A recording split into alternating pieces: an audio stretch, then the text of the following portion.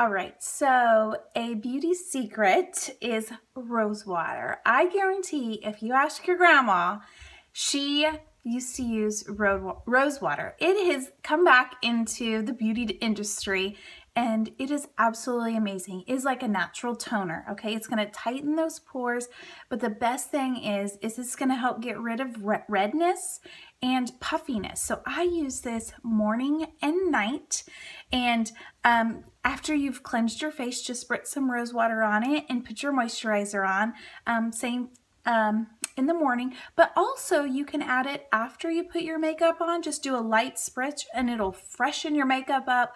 Later on in the day, you can do just a light little spritz and it, just freshens everything up. And it's got a very light smell, and it smells amazing. So another tip is you can use this on sunburns and bug bites. It's going to take away some of the redness and it's going to cool the skin. So it's going to pH balance that skin. Whether you have oily skin or whether you have dry skin, it is perfect for both. So if you don't have any rose water, I happen to know where you can get some.